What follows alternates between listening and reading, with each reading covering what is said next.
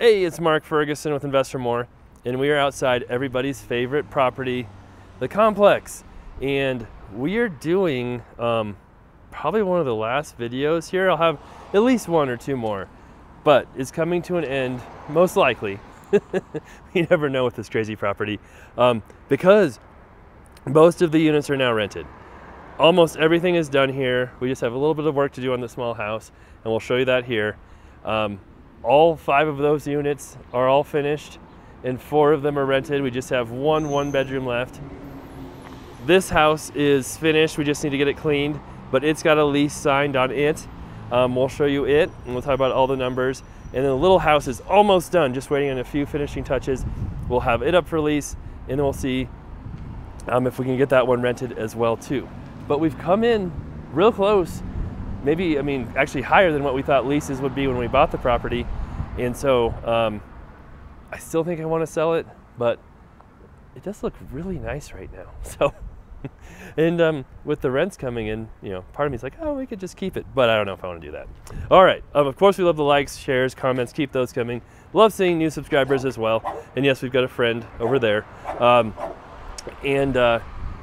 let's take a look at this property. First off, there's a few issues because they're moving in right away, and have some paint spilled, which I didn't see last time I was here, and some other issues as well. But we'll get those fixed. But you can see, and we'll try and I'll splice in some before video or pictures to show you what this one looked like when we first bought it, because this whole complex was crazy. I might have to do one whole final video as well, showing before and after of everything. Because yes, it was just quite the crazy property. And I don't know what that is. There's some yellow on the floor, but hopefully they can clean that up. So this one was a 2-bedroom when we bought it. Now it's a 3-bedroom. We had someone whose place needs a lot of work. So why would we pay so much money for a property? Well, it has 7 units. This was ready and finished. 7 units. Someone wanted to rent this. So this one is rented for $14.50. Which I think it might even be a little bit low, but this is $14.50. The 1-bedrooms, which we've shown before a number of times, this property has its own playlist. And this kitchen was so ugly before, so much better. But the 1-bedrooms are rented for $9.50, I believe, or is it $9.75? Somewhere in that range. There's a 2-bedroom that's rented for $11.50, and the 3-bedroom is rented for $12.50. And yeah, like I said, we still need to clean. A little dirty there, but yeah, so much better. And then the little house, I'm not sure what we're gonna ask yet for it. We'll go over there and look at it and decide on that. But overall, we bought this property for $550,000 and spent a lot of money on it, probably in the range of $300,000. And we just saw that. Like, I don't know if someone threw a rock there, or I was gonna say the mower, there's not much to mow back there. Don't know what happened. That was brand new window, but at least it's not like all the way broken. Maybe we can get like one of those car windshield places to come fill it so it doesn't crack. I wonder if they do that. But we paid $550 for this property, and I'll add up the rents here in a second as I walk over to the small house and kind of figure out what it might be worth now. And yeah, if I want to sell or keep it. And one thing we just forgot is we're pulling this dumpster because it's full from mostly the neighbors throwing their trash in there. But then we don't have trash service for the tenants. So before, they had dumpster just sitting right in front of that unit, kind of where that car is. And not a good spot. So we're trying to figure out where to put it. You could put it back there, but it might block the driveway and be right by their house. Love to put it back there in that corner over there, but I don't think the trash truck can get to it back there. So then one other option would be putting it kind of in this little courtyard somewhere, either right here or up by the mailboxes. And then yeah, we need to clean this up some too. But we'll show you the little house. Oh, and we'll check the laundry too, because we do have the coin-op laundry going. So this is the house that had the 500 tire eviction, if everybody remembers that. And yes, that is in the playlist. This is where that gentleman lived. It was a 1-bedroom before, and there's a bedroom right here, and then a little tiny kitchen right here. It was so tiny. And a living room over here, and the bathroom in the back we'll show you. But yeah, I wanted to make it a 1-bedroom again, but I was vetoed by my team, and for once I decided to listen to them. So we made it an open studio, and I can see why. It's pretty nice having this room because it's so small that it would be really tight with 1 bedroom. But we're gonna have the kitchen go all the way across here, and I think do a little L shape too, so it should have a decent kitchen. This is just a closet right here. Your water heater in there, and should be a nice little unit. So I don't know exactly what to charge. This one probably around $1,000, I think we're thinking. And then yeah, we still have some bathroom work, so we're waiting for a plumber to come in here and do that. We did not change the floor plan around or do much back here just because it's all concrete. It'd be such a pain to jackhammer that out and redo all of it. All right, so we'll check laundry, but rents right now, I said I would check them before I came in here, and I didn't do that yet because I got distracted by the trash can discussion. Let's see here. I'll get out my trusty calculator.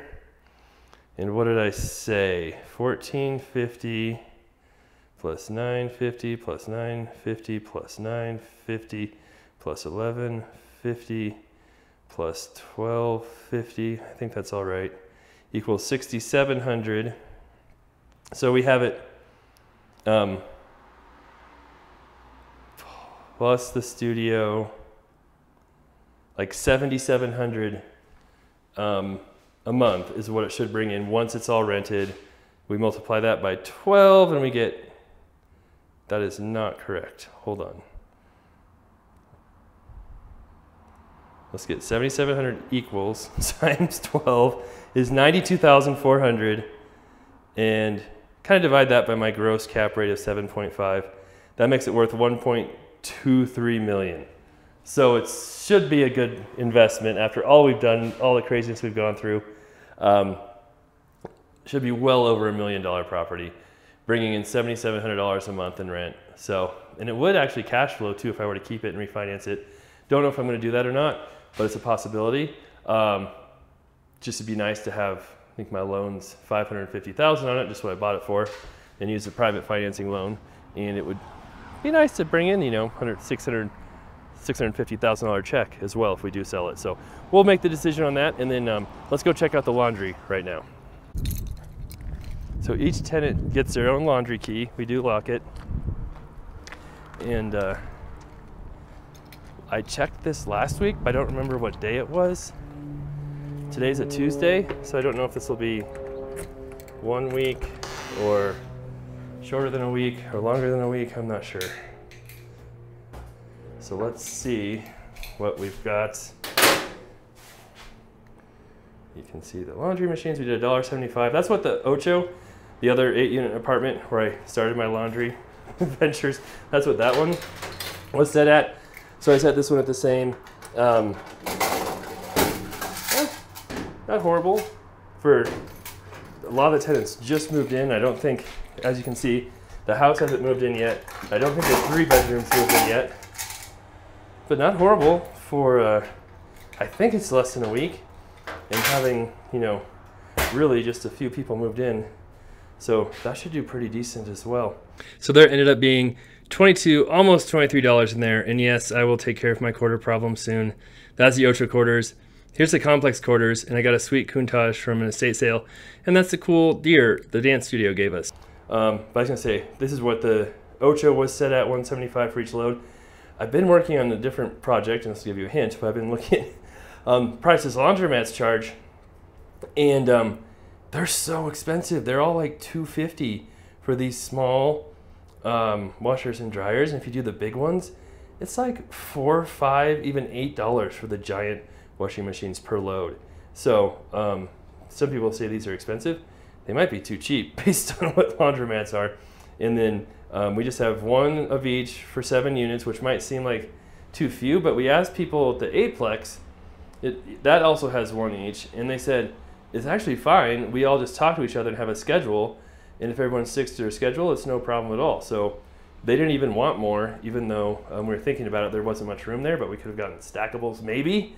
But they said they didn't need any more. So that's something to think about.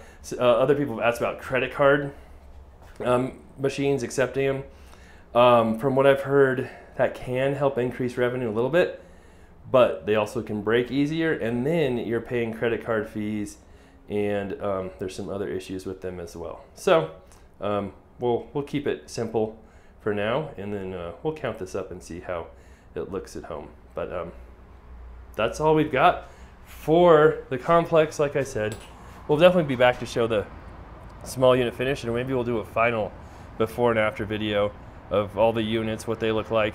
And of course, if we do sell it, we'll do kind of a complete video talking about the numbers and how we did and all of that stuff as well. All right, thanks for watching. Love all the support, the comments, the likes. Keep those coming. Love seeing new subscribers as well. So we'll be back with many more interesting videos on our other flips. We have 12, 11 flips going, other commercial properties, the store, the bar, some other possible new businesses as well. So stick around. We'll be back.